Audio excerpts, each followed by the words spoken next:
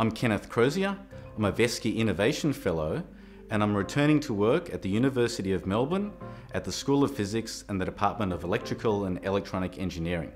It's remarkable how pervasive optical techniques are in the 21st century. One of the major areas of my research is on the interaction between light and nanoscale objects. We develop optical nanostructures that can concentrate light to nanoscale spots, meaning that we can do spectroscopy down to the level of the individual molecule, the single molecule. We can also use these nanoscale spots to trap nanoparticles using a technique called optical tweezers.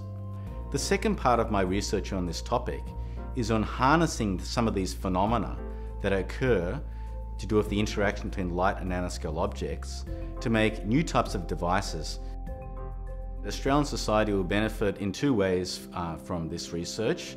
First, the discoveries that we make will both be important for basic science, as well as could have applications in new types of technologies. For example, new types of digital cameras and high-speed microscopes that could be useful for medical research. The second way in which I believe Australian society could benefit from the research is that in doing this research, we educate PhD students and postdoctoral fellows. In other words, we're building the infrastructure, the human infrastructure required for future advances in this field in Australia. At Harvard, I have a group of graduate students as well as postdoctoral fellows, and they have a range of expertise ranging from electrical engineering to applied physics, chemistry, as well as material science. The main scientific achievements we've had have been first on demonstrating optical nanotweezers, and we've shown that we can use nanostructures to generate highly focused light that we can use to trap nanoparticles.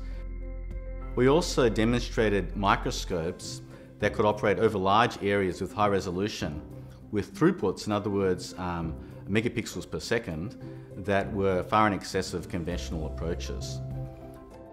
When you try to recruit someone as successful as Kenneth from a major university like Harvard, you need to have a pretty decent package of support structures. And Veski just made the difference with their award. It helped enormously for us to be able to give him the research support that he needs to launch his career back in Australia without any glitch. So the key to establishing a successful team is, of course, to recruit the best and the brightest.